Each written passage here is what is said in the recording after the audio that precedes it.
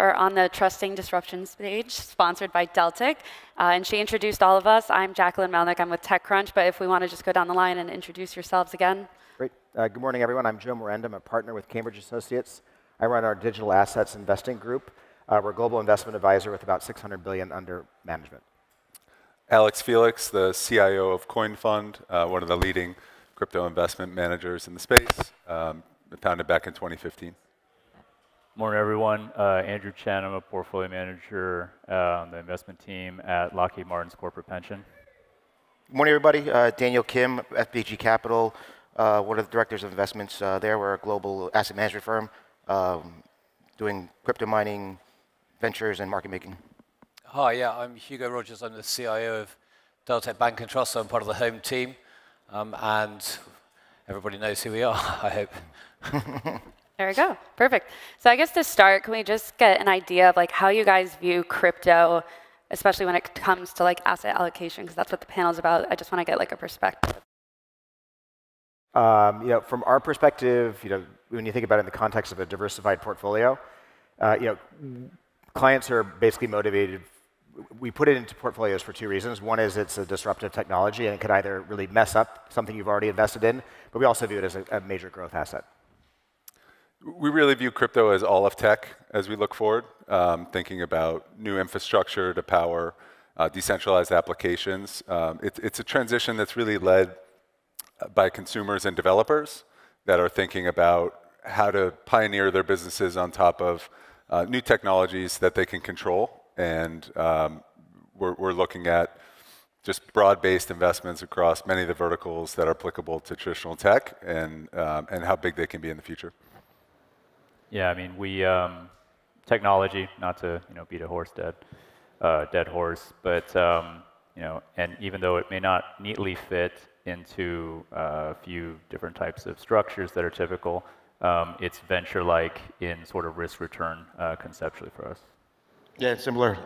We're looking at it as an alternative market, right? Another asset class, a different market where there's an innovative disruption happening, and just a whole different type of market on that front.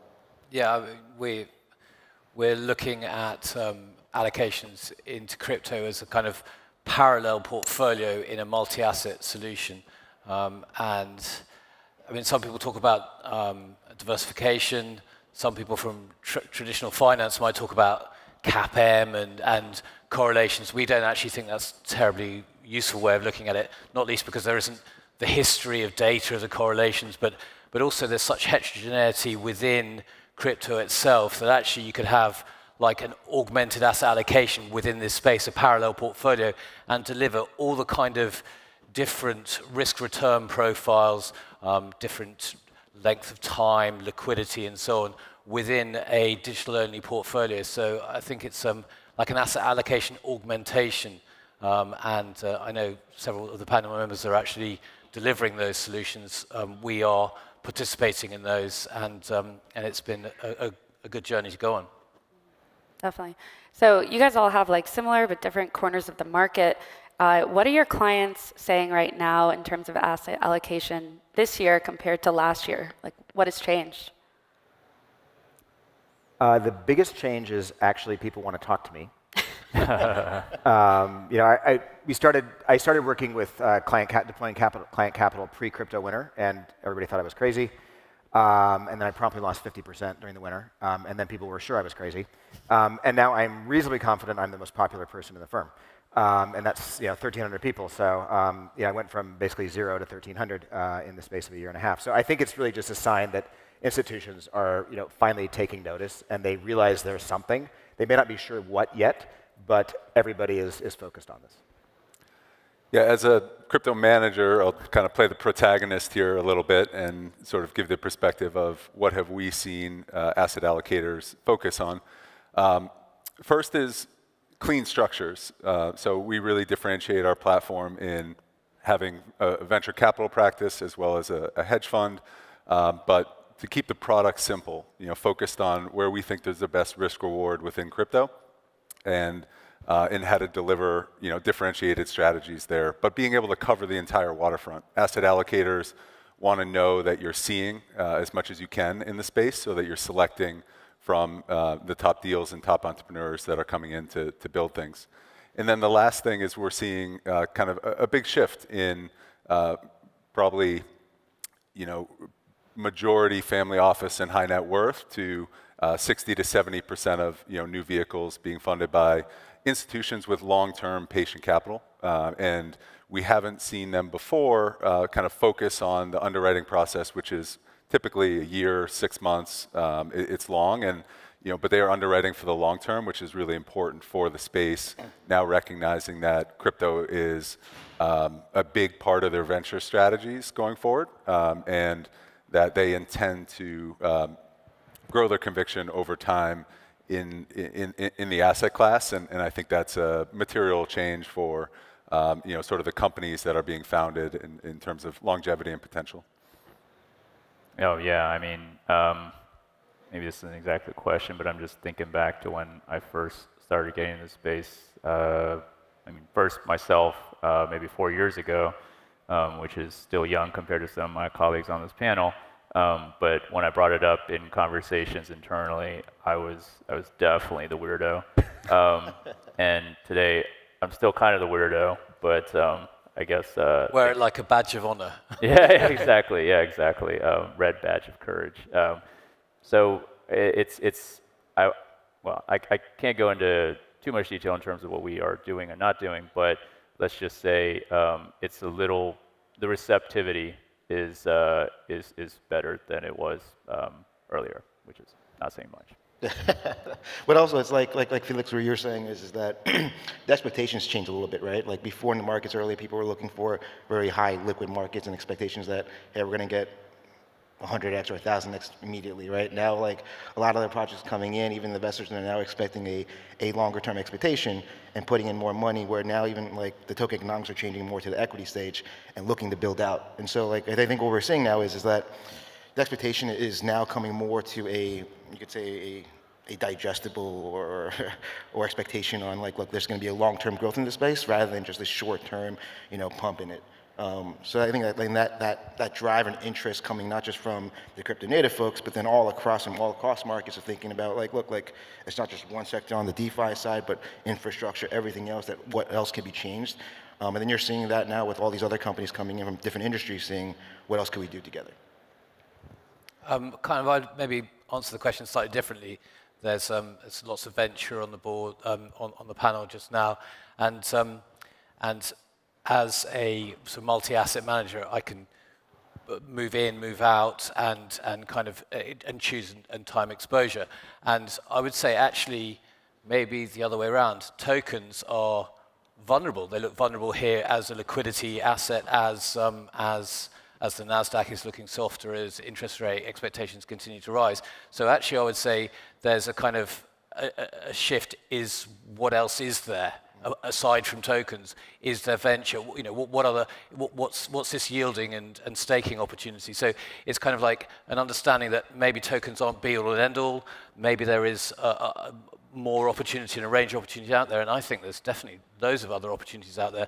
There are utility functions, things like exchanges you might regard as utilities, and banks and so on. So there's an understanding that maybe you want to own picks and shovels rather than the gold itself at this point in time. So I would say that is a kind of a more material change, although I also totally agree with all the changes in terms of requirement for security and the maturation of the asset as well. Yeah, it's a good point, because like a lot of the funds as well, like they are changing the structure of what they can do in terms of, because of what they're seeing from the LPs, right? Like, and you have different types of funds, focuses of being like either just a fixed income stable fund working on, or focusing on ETFs or so forth, and that's all coming in from a variety of different interests from the LPs themselves. Yeah, yeah. No, I mean the risk profile is changing. Exactly. Maybe the volatility is dropping away in some asset classes, but it's like there's such a range of opportunities out there. It's like dig deep and you're rewarded. I think people know that now. Yeah, for sure. And you guys are talking about like this demand, and you went from being weird to less weird, and like now people are actually paying attention to this, which is obvious because we have this conference. But what are some of like the concerns or risks that are still out there that either you have or you're hearing? I'd say there's three. There's two that get some airplay, and then there's one that you pretty much have to be in the sector to really know about it. The first is simply regulatory. No one really knows. And that's why we have a bias in favor of things that are on the higher risk return profile, because if the regulatory risk applies to every investment, you might as well be like shooting for or hitting for third or fourth, third base or home run. And so regulatory just is still a big unknown, and I have no answers for my clients on that one. The second, of course, is environmental, because let's face it, the headlines are really easy to create these very divisive, driving click headlines on environmental, in particular electricity usage. And the one that you really don't know about until you're deep enough into it is simply that this is code, and things can be poorly written, and bad things happen. So from that perspective, the one that I actually think is most concerning is simply that it's software, and things don't necessarily turn out the way that they were designed because of an error in the code. And then I think the other two will resolve themselves in relatively short order. I think what's really interesting is the risk reward here, as you note, is so big because of that arbitrage. This tech transition is very controversial, and many of the prior transitions from Web 1 to Web 2 haven't been as controversial, other than maybe IBM mentioning that you should keep your servers in your office and not move to the cloud for longer than they should have. But why is this one controversial? Because it's not top-down driven. So you're not having, the people on the stage here are not from Apple, Microsoft, and the FANGs telling you this is about to happen in tech. This is really bottoms up, as I mentioned, kind of consumer and developer driven. And so you have a big arbitrage between, half the people of the world don't think that crypto is going to be the bedrock of the new internet. So you're getting paid for a lot of these risks, right, from regulatory to the others. And another one I'd like to throw in the mix here is adoption. So consumer adoption of crypto is dangerous. These are bearer assets. You're in control of your own data, and it needs to be done thoughtfully, and it needs to come from some of the big tech companies that will be responsible for the aggregation of underlying protocols. So the best prime broker, DeFi protocol that will be unleashed as the world's prime broker through, PayPal or Facebook or Venmo applications, because it can just be connected to through open source code. They have to do that responsibly. You need to teach people about non-text message 2FA. So there's a lot of education here and a lot of risk in how do we roll out the benefits of Web3 and the self-sovereign nature of all your data, paired with the risks that that entails for billions of people, where the longer tail, the next incremental user of crypto, does not have the risk tolerance of an early adopter or someone who is speculating on NFTs, or even someone who has made a business in the space. So that's a big risk, and it's not one that allocators mention to us a lot, but yeah, curious to get your perspective, Andrew. Yeah, I mean, don't have too much to add from, Joe talks to a lot of my peers and whatnot, but something, I think you actually brought up a really good point, Alex. This is maybe the first asset class that retail got to first and benefited greatly.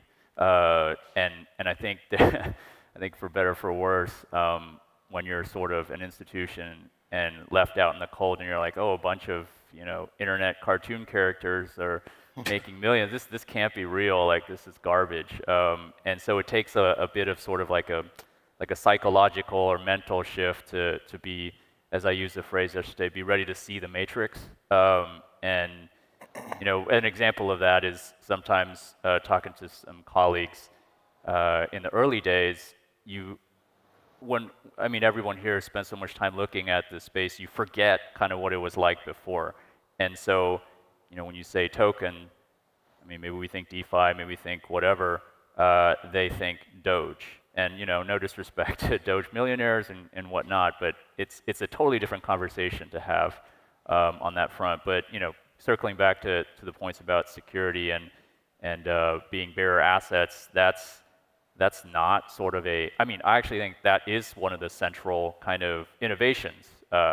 And I also think maybe this is a different conversation, but it's interesting that sometimes we want to shove it back into a box, aka the Bitcoin ETF, but different conversation. But yeah, getting that kind of behavioral shift and understanding understanding the fact that you can hold these, figuratively hold these assets is a big mental leap for a lot of colleagues and peers. Yeah, and we're at the reality is we're still very early, right? I mean, and then, even though it's been about what 7 to 10 years, even each market is still very early, right? Like we had the crypto market, like Bitcoin and so forth, back in 07 to like 09 to 2014, and then DeFi really got big in 2020, and that's like a whole separate market, right? And different community and different contracts and so forth, and then you have the NFT market now. The reality is like when we're setting expectations with our LPs and everybody else, it's like, look, there's a lot of risk in terms of the ambiguity of unknowns of what's happening within the market, what to expect. There's still smart contract risk. The reality is it's like, there still is going to be hiccups in the space, but the amount of participants that are coming in, trying to fix and trying to develop, and the amount of capital to help try to build and refix everything is there. So I think that's still a common thing. Maybe just to be take a slightly different tack, and I know there's a lot of conversation about regulation and the genesis of regulation. I like to think of ourselves being in a slightly privileged position because I work for a small, flexible, dynamic organization that people hopefully know, and in a small, flexible, dynamic jurisdiction. So in other words, we can move forward in a way and make allocations and consider all the products without having to be too laborious in terms of the conversation. So that's good. That's from a Deltec point of view, but also from the broader regulatory point of view, look what's going on around us here. The intellectual capital, the actual capital involved, the momentum in the space. You can see early parts of regulation being relatively easy, perhaps. Consumer protections being key and so on. So I think that maybe regulation is, I hope it's a rolling stone that gathers no moss. So I'm less worried about that. I do think that the point made about where this whole space has come from, where the retail investor being an early adopter and sort of that genesis, that means that there are kind of lots of unseen vulnerabilities, and I would highlight things like sort of excess leverage, maybe on people's personal balance sheets. There are vulnerabilities, and I use that to then, if I still have mic, maybe I do, maybe I don't. But anyway, I can use yours here. I would highlight that in a world where liquidity is actually moving out, there will be vulnerabilities. There will be vulnerabilities to liquid investments, but there'll be vulnerabilities in illiquid investments as well. So that's a kind of a broad worry that maybe people should have in their minds. Yeah, there's a big talk right now of it's all about when, not if anymore. I keep hearing that during this conference. And in terms of actual allocation, I think the average is 5% of someone's portfolio. What do you think it's going to take to get that higher? Should that number be higher, or do you think it's fair that it's anywhere from 0.1% to 20%? Well, I would say that most client, in the context of 600 billion of assets, it's across that 600, it is tiny.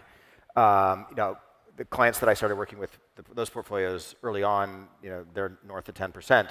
And they're definitely the outliers on institutional allocations. But they also have the benefit of deploying capital during the crypto winter, and it was. What percentage do you think is zero? The vast majority, exactly. Yeah, of institutions globally. Yeah. And so I think most everybody is now just trying to make their first investment, and so they are literally starting out, with and it is a abnormally small investment, to the point where you're sort of it's a rounding error actually in their reporting. But they have to start somewhere. And it's only after they get comfortable in the context of their total portfolio and they understand this. This is most of the investments. I mean, I imagine, Alex, you get this where people are you're our first investment. I'm not putting words in your mouth, but I'm putting words in your mouth. Where they just we want you to help us understand this sector. And that's exactly the way that I work with our client portfolios, where you have to start somewhere. And I would say that if you make somebody, if you really had to come up with sort of a range of initial targets, it's 0.5% to 2% is where they begin. But the reality is that could easily become 4 or 5%, in the right market environment very, very quickly. And with the volatility levels that this sector has, the impact on your portfolio of a 5% allocation that maybe has 35 to 55% standard deviation is extreme. And so it has the impact of like a 10 or a 12 or a 15% traditional asset allocation, which is a really long answer to say that I think everybody's still echolocating on the right number. But I would say that most every portfolio begins at sort of like a 0.5% to 2% as sort of their initial target. And then once they get comfortable, they will start to think about it in the context of total asset allocation. But can't you manage that volatility? In other words, you can use different not tokens at all, but different investments to change that volatility profile. So actually, you can lift your allocation, to a very significant level without actually blowing out your risk return profile for clients. So actually, the maturity is kind of pick a number. It's like whether you think it's a future or not. Some of the folks that we talk to, at least, they think about more on the cost basis. So it's like how much have they total allocated expense to the ratio, space. yeah. They use the data point of what's my mark to market, what's my overall exposure as a helpful barometer for, am I looking for new managers? So they're going to commit to those that they're committed to. They're going to re-up with them if they're continuing to show good progress and generating some of those returns that people have been excited about. But I don't hear as many focused on, I'm just way too overexposed. And if that's the case, that's really just a small cohort of what we're dealing with. What I think is important, though, is this is all venture risk. Outside of Bitcoin, Ethereum, and Coinbase, everything's less than 5 years old. Mm-hmm. And it's really hard to say this should be 1% or this should be 5%. But people need to think about what their kind of discretionary, high risk, high octane reward bucket looks like, whether that's part of your venture allocation or just a discretionary piece of alternatives that you have in your portfolio. That's the way to think about it. I think everyone in crypto now has gotten quite comfortable that percentage is really, really high. And that's from a crypto fund manager perspective. But the depth and diversity of the markets now really do feel like you're getting exposure to a number of different trends, a number of different verticals, and a number of different stages that are very similar to how you've looked at private investing across many markets. That could be credit strategies where you're lending money on protocols and generating 10%. Looks very much like the business development company, private credit world I came from before I started CoinFund and private equity. We're using massive leverage to generate some of your returns. You have service provision companies that are servicing massive ecosystems, and government providers and banks. These people will have to face the problem of dealing with digital assets, and they will have to have these services. So like that's a really sticky customer base. You have NFTs, which in their second year in existence are as large as the global art market, at $40 billion of sales. All of IP, might transition to NFT ownership structures again. You have, DeFi, a lot of the infrastructure. So I think that the diversity of how you invest in the space, the liquid markets as well, gives you a much better kind of exposure opportunity than just, thinking about this all being binary and this all being, highly volatile when you look out over the longer term. Yeah, to build off that point, so I was at a conference last week that was crypto focused, but mostly from an LP and investor side, less from a builder and manager side. And the point I was making to folks was, at this point, it's like if you have one person solely focused on crypto, that's not enough to really be, educated. You could have one person solely focused on maybe not Solana NFTs, but just like there are already crazy levels of specialization that you can do, across DeFi, NFTs, and then each base layer, and then it can get really crazy. So, got to do your homework. And I think if you're going back to the original question in terms of how much to allocate, that's kind of up to you as the investor in your level of comfort and your understanding of risk in the space. Maybe to copy what I think Novo has said. If 0.5% of global wealth is in crypto and you have no exposure, then you're short that in sort of your benchmark.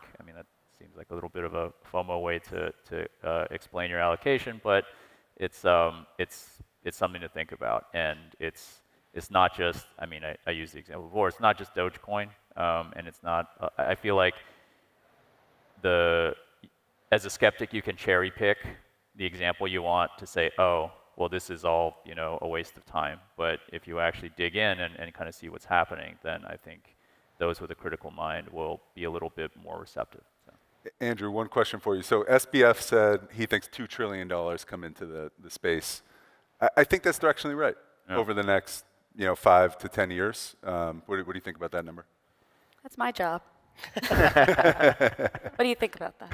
All right. Over the next 10 years, maybe I've drank too much Kool-Aid, but like if we're talking about this as being so transformative on every level, that to me feels low. Yeah. I mean, where are we right now? A little less than 2 trillion. 40% of that roughly is Bitcoin, and 20% of that is ETH. And there's probably in similar conversations you've had about NFTs, it's like NFTs are just a fraction of total crypto market cap, but to fulfill all the vision that you're talking about, even getting part way there, that's supposed to be way more than total crypto market cap today. So I don't know what you want to lump into it, but if you just call all of it, 2 trillion over 10 years seems like we've, quote, failed. If it feels like it's whether the use cases actually get accepted and proliferate. If there's one use case which is really embedded, which is BTC as store of value, and to be honest, that's not even secure yet because there's a movement with NASDAQ and liquidity right now, so that question is still not totally settled, but it's more settled than any other question. Then you have to see whether these other use cases, so Web 3.0, smart contracts, NFTs, whether those use cases actually bed in, proliferate, and move into the mainstream in a way, then I totally agree the number may well be underbaked. Yeah, and before I forget, examples like, I mean, we talk about financialized use cases, but neither support or against, but just stuff like Helium or Hive Mapper or some of these things that leverage the token kind of concept, but tie it to sort of, quote, real-world use cases. I think we're sort of at the tip of the iceberg there. Be very interested to see what happens. Cool. I guess one of my questions I had for you guys, because you all have been in this space for like different amounts of time, you could take this towards asset allocation, or you could take it however you like, but what has been like one of your biggest like aha moments working in this space? I gotta think about that. I had one the other day where we were interviewing an 18-year-old, and she said, "I have a question for you. Why is everyone I'm interviewing with so old?" And what I realized is, yes, we're crypto boomers now, and we need to recognize that, but that there is a generation of people that we're hiring and working with now that underwrite code, and that's all they've known how to do. So we have a lot of us up here that have made the transition from understanding the corporate finance toolkit, understanding traditional finance, valuation, how to think about new business models, and then there's a rising tide of young folks coming through college. One of our technical analysts, he did 3 internships in college in crypto startups and crypto funds, joined us full time after he graduated, and like this is, what he does is underwrite code, and he understands the big risk there in, how we're rewiring a lot of the systems that we're going to use, but it's a new breed of skill set that was not taught on Wall Street. It will be created in crypto here, and I think it's going to be really powerful in many ways going forward, and so I think one of the big aha moments for me is like recognize how important this sector is from a jobs creation, from a opportunity set for our youth, and to do our best to be good stewards of using this innovation practically and in ways that benefit the world, because it is one of the few threads, I think, in a macro environment that we have today, with the war in Ukraine and others, that will keep globalization together. Crypto networks are being adopted globally, all over the world, day one, and math is global language. So I think it is a really interesting nexus of what's important to our next generation, elucidated through a conversation I had with an 18-year-old who told me everyone is old. Can I just add to that, because it's slightly the same point that I want to make. It's like meeting young people whose whole financial existence is actually on chain, and I mean, I'm a bit older than that, so that whole the trust in the system is so complete with a cohort that was a surprise, a bit of an aha moment for me a few years ago, realizing that people wanted to be paid, wanted to make all their payments, just wanted to live that digital life, digital financial life, and I think that's quite amazing, because there's the future in front of you potentially. And maybe bringing those 2 points together, or the previous point, I was at an event. I don't know if you're familiar with Matthew Ball, but he writes a lot on metaverse and pretty cogent thoughts. He made the point that basically we ain't seen nothing yet, and that the 2020s are where a lot of non-skeuomorphic business models come into play, because this is the generation of kids who grew up playing Roblox and Minecraft and all these things. Then they become adults and make money and in a sort of gamified existence, or in terms of how they interact. This is stuff that's probably going to blow all of our minds as crypto boomers. Yeah, I am continually surprised at my complete inability to predict what will be the next hot thing. And so I think my aha moment is I actually have no idea, other than I know that there's this meta wave, and it's probably over the next 30 years, and as long as you have broad exposure, you will catch whatever is the moment. But DeFi summer, no one thought NFTs would be where we are today, and everybody assumed that DeFi would be still the hot thing, and then NFTs come out of nowhere. And you could even break it down into what's hot within NFTs.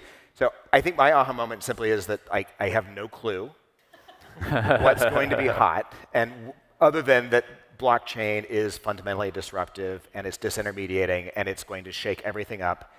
And the fascinating thing for me about it is that the young people, or anybody here who's here, is just here because they love the idea of what it has the potential to do. When you think about it in the context of the day jobs that are out there, and people are just going into work or working from home because it's 9 to 5 and you get paid for it, and blah, blah. They're just doing what they have to do to eat. And this is a space where everybody's doing it because they love it. And it's just a fundamentally much more fun place to be than sort of in the real world where everybody is just showing up because they kind of have to. Yeah. And I think what we're all seeing is there's just different communities coming in, right? The NFT market, what I realized was the NFT market is completely different of the community versus the DeFi community versus the Bitcoin community. Everything is very different. And you're also seeing this whole growth in changes of who's coming in. And so you can't really say it's one's going to be a maximalist or not. It's just that there's always going to be a new community that may come out from the younger kids or any next generation. That's just a whole change that you can't expect and see. All right, maybe this is for everyone but Joe, because Joe said he can't predict the future. But this is my last question. What's next for asset allocations, portfolios, whatever it may be? What's the future going to look like? What do you guys think? Oh, well, that is easy. A lot more in the portfolios, yeah. And we'll be up to, I think that 5% is going to be very realistic in the next couple of years. There we go. Circle back to me. I don't know what's next in asset allocation, but I can talk about what's next in crypto. I don't know if this is necessarily a profound thought, but I think one thing that really is missing in the institutional kind of approach to crypto, broadly speaking, there are a handful who have bucked the trend, but hey, well, we are going to be long ETH or long base layers or long the space for well, the overused term, for a long period of time. Because I was thinking about this, it seems like a lot of the zeitgeist right now is around VC, because it's sort of like a structure and a concept that folks are used to. But where are these projects going to exit into? They're going to exit into the token markets, and there's got to be like a sustained, strong hand, I think, to bid this stuff, and I think that potentially is where some of this might evolve to, or I hope it is, so that the space can grow broadly. Yeah, I guess on my side, it's, we've kind of seen this past year, like 3.0 being validated. You have all the crypto native guys validating and coming in. Now you're kind of seeing in the next phase, maybe it's going to be like a 2.5, kind of like a revert back of getting that infrastructure and that bridge to get the mass market to come in. And this is kind of where you're seeing that structure being changed, not just in token economics, but more equity coming in, because these are longer term projects that are going to develop out and grow out until like 2 to 3 years. And it's going to be that bridge to validate how do we get that mass market to come in as that next phase of crypto. I guess just to go for it. No. Just to add one thing, when people have been focused on the VC markets as kind of the defensible way to bet early on crypto projects, and I wanted to tee this one up for Hugo before I passed it off to him. But one area that institutional investors are still very uncomfortable is in the liquid token markets. And despite all the fear that everyone has that Ethereum at a $300 billion network valuation, is that right?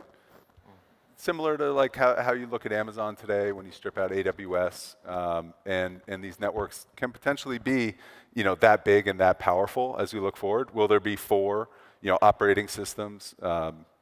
We have a couple today, and I think the market might consolidate a little bit, but there will be some really core operating systems out there. And so a lot of the institutional money has gotten comfortable with the venture capital strategies because they are cash in, cash out. They're keeping investor classes very aligned in the interests of how they're monetized in the future. But I think that we're just starting to see allocators and let's say the top ranks of those allocators understanding nomenclature in crypto. So that is, what is a token? What is a blockchain? How do we strip this all away and say like tokens are integral for governance, monetization, and security? And that's important. To owning a crypto network, you must own the token or the digital asset. So if I'm to call anything that's a little bit controversial, I actually think there will be a lot more participation from institutions in the liquid side of the markets, kind of supporting what we think might be inflated valuations today, but could actually be quite undervalued in the future. Yeah, that's really nice, and so I'd actually agree with that. It's like you get to a point in time where the heterogeneity within tokens can actually start coming through, so correlations can go down. We might see some winners, some losers within certain use cases and so on. So that is potentially the next big thing, being able to identify quickly. I don't know, picking winners is maybe a bit of a mug's game, but identify quickly the changes that are happening and trying to get ahead of that within, let's say, tokens or within the different opportunity sets. But I'd also, I had one lined up, so I'm totally in agreement, but I would also come back to that regulatory point as well. If there is regulation, if there's momentum behind the regulation, particularly out of the States, because that's where it really matters, and there is momentum here, there's momentum in this building, which everybody knows about. So if that regulation comes through, then you have a potential step change. I don't know when it's going to be, but that step change is, again, it's elephants getting through a narrow corridor into a crowded room. Prices can move all over the place at that point in time. So that's maybe one to watch out for as well as the next thing in asset allocation. Great. Thank you guys so much for joining us on stage. Appreciate it. Great. Thanks, Jackie. Thank you.